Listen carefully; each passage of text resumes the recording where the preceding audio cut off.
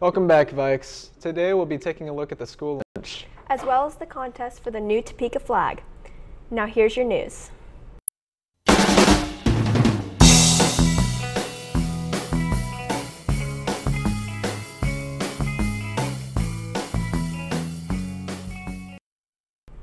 We got the chance to talk to some staff and students about the school lunch. Let's go find out more about the school lunches. Lunch is an important part of the day, and it's been my favorite part of school for over a decade. We decided to talk to some lunch staff to find out how they make the food, as well as some students' input on the school lunch. First we have to figure out our counts on how many kids are probably going to be eating that menu item. And then we have to pull all of our cases.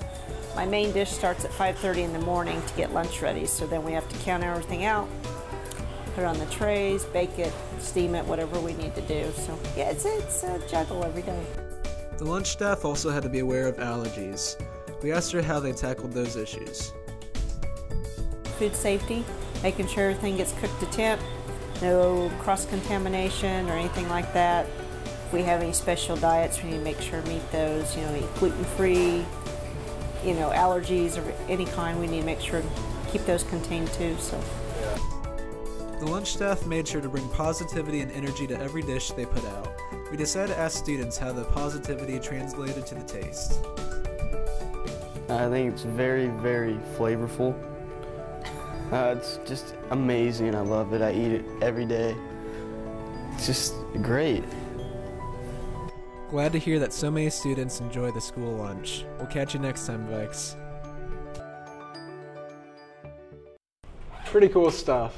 My favorite meal are the Mac Sticks. Mine too. Now for your daily news. A Kansas hunter safety instructor will be in the library at 10:30 tomorrow. Anyone interested, go to the library group on Schoology to sign up. The book club is having a meeting at 10:45 tomorrow in the library. See Ms. Esser with any questions. Spirit Club now has an Instagram. Go follow them. Students interested in joining the Student Advisory Council can fill out the online form on Schoology. Don't forget that next week is Color Chaos. Shirts and colors will be sold during lunch on the 6th, 11th, and the 13th. Now let's head over to sports. Don't vape, because you will get lung cancer and you will die. Don't vape in the classroom. Don't vape in the bathroom. Don't vape in the parking lot.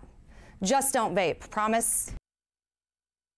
Vaping may seem harmless, but it can lead many lasting effects, such as breathing problems, bloody sores, weakened immune system, and insomnia. Majority of teens don't know that most vape contains nicotine, which can lead to a potential drug addiction. Okay, everybody take some candy. No.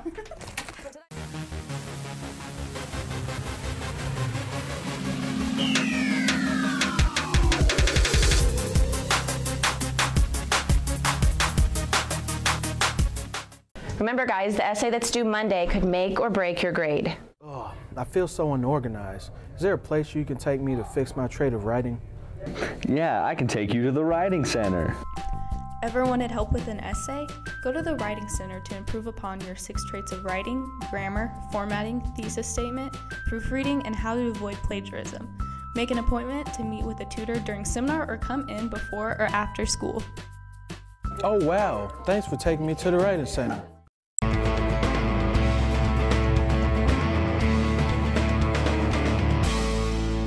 Students that have qualified for the free or reduced meal program, you can stop by the athletic office for an athletic pass. Blackout is the theme for Friday night's home game against Hayden. Now over to Josh with the weather.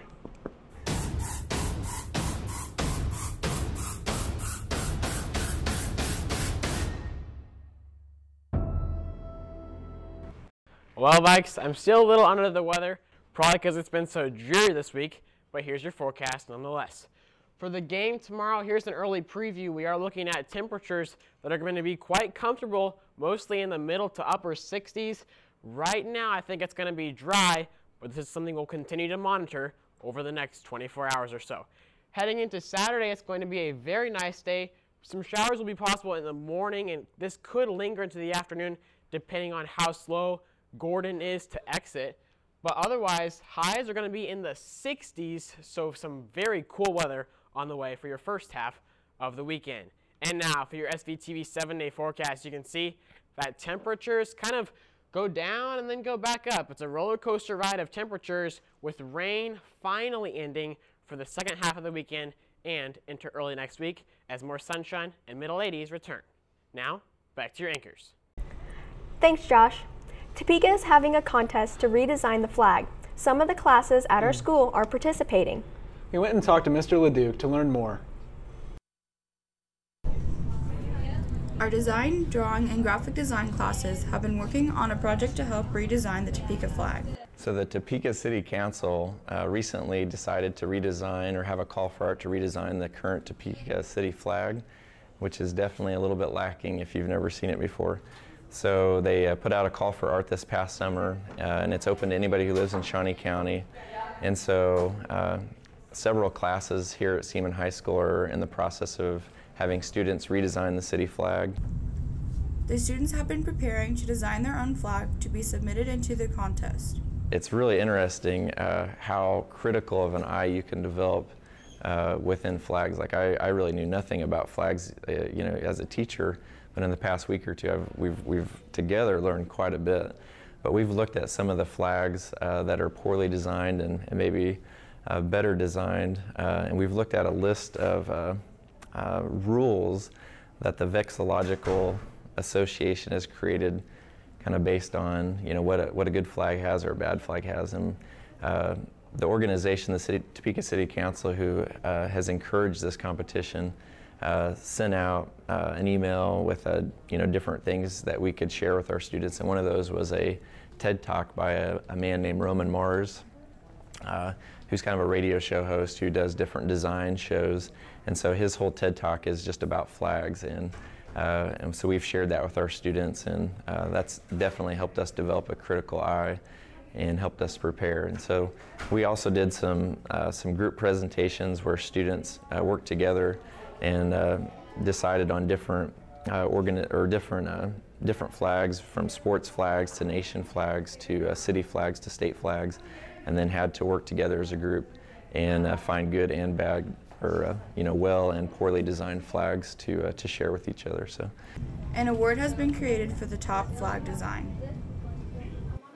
So yeah, if you're winning, or if your design is chosen as a winning design, then they're gonna, I think, select maybe the top 3 or 4, and then my understanding is they're gonna create the final flag kind of from the top 2 or 3 or 4 selections.